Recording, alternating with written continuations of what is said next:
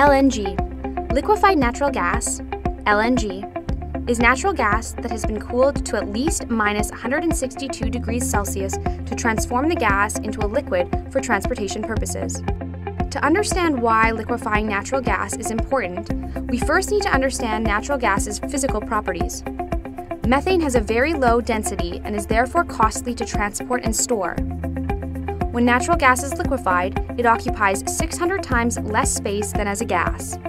Normal gas pipelines can be used to transport gas on land or for short ocean crossings. However, long distances and overseas transport of natural gas via pipeline is not economically feasible.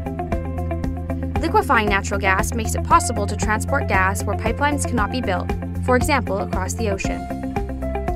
The four main elements of the LNG value chain are 1. Exploration and production, 2.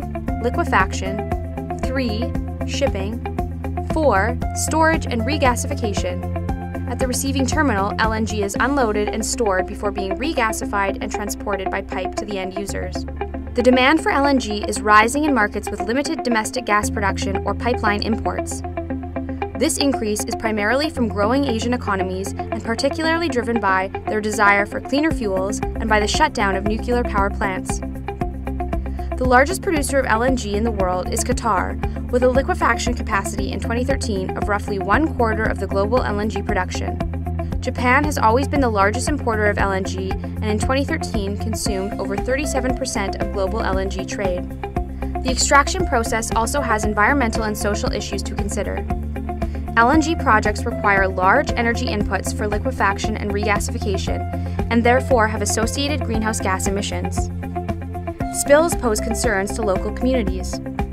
There have been 2 accidents connected to LNG, but in general, liquefaction, LNG shipping, storage, and regasification have proven to be safe. LNG projects require large upfront capital investments, which can be a challenge in moving projects ahead. That's LNG.